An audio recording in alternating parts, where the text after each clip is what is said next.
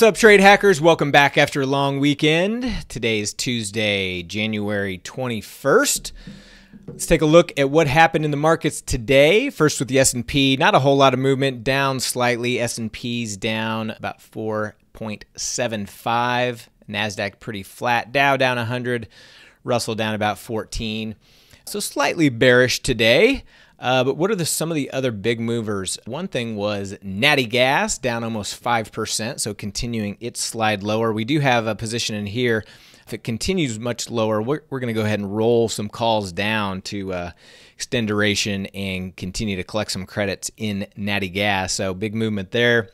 In stocks, another big move in Tesla, up over 7%. A little jump there in Tesla. So Tesla continues to stay on fire, and it does have earnings coming up at the end of this month, so on the 29th.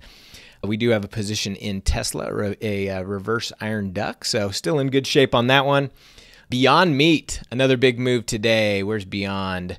What did it end up at? Up 18%. What a move this thing's been having. I mean, it started down here, did nothing for quite a while, and then boom, shot up, and then had that big pullback just that one day, kind of consolidated a little bit here, and then boom, shot up 18% today. So a lot of movement in Beyond Meat. We did not put on any trades today. If this thing keeps climbing, we will look to potentially put on a reverse iron duck. The calls continue to have some skew in there, so potentially a trade coming in Beyond Meat.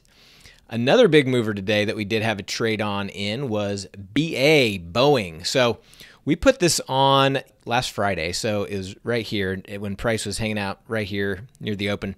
We put on a pre-earnings long straddle. And the reason we did that is price had been really consolidating in a pretty tight range, and then we got this contraction in implied volatility. So, you know, typically what we see is implied volatility expands going into earnings. And so with this consolidation in price and then that contraction in implied volatility, that's where we put on a long straddle right there leading up to earnings. Now, we never hold these past the earnings date, just leading up to it, and worked out really well. So the very first day we had it on, we were in the profit after that big bar down. And then today, price dropped on news that the MAX is going to be delayed in getting back out to the airline carriers. And before that news came out and price was dropping, they actually halted trading in Boeing for a period of time. Then they opened it back up. We closed out our trade, booked almost $700 per contract. So nice trade there in Boeing. Netflix has earnings. They announced after the bell today, so just not too long ago here. Let's go to Netflix. Let's go to an intraday chart, see what happened. So here's what happened after hours, which starts in that shaded gray. See, there's a little spike up and down, and really it's pretty close to where it closed. So pretty muted movement in Netflix, which is good. We put on a trade in Netflix, so we should see a nice little winner in that one. And then another one that announced after the bell was IBM. Now, IBM, I think, had a big move higher. Yeah, pretty decent move higher. So closed at about 139-ish, and it's now at about 145. What was the expected move there? Expected move was about 6, and price is up about 6. Imagine that. So we didn't put on an alert in this one. I did an iron duck in a different account, so that'll be a little beak winner, but that's what happened in IBM.